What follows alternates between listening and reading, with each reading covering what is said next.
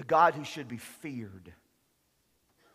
Verse 7 says, thou, even thou, art to be feared. And who may stand in thy sight when once thou art angry?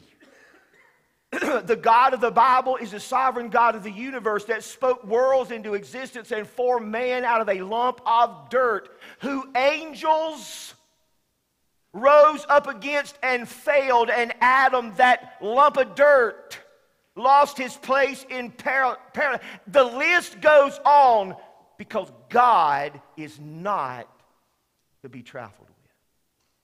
If there's anything we've lost in the 21st century church, is a healthy fear of God. God is a gracious God. God is a loving God. But we forget, to our shame, to our arrogance, to our ignorance, to our foolishness, that God is holy. Is to be feared.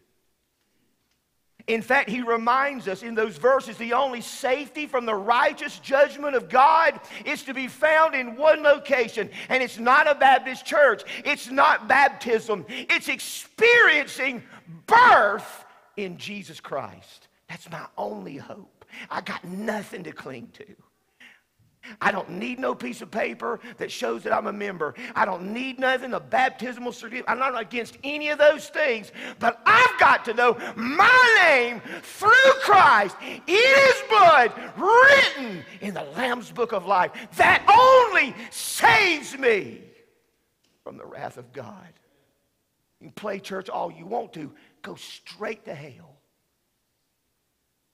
You can strike up a little bit of religious walk in your life and feel good about yourself. Hey, it's not about my righteousness. It's about His righteousness.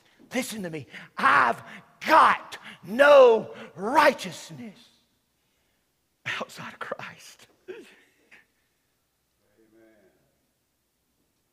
And I heard this just the other day on something, and I was reminded of it, and I forget who said it. But I'm just a beggar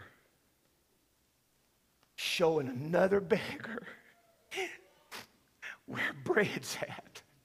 That's all I am. I have nothing. I have no claim.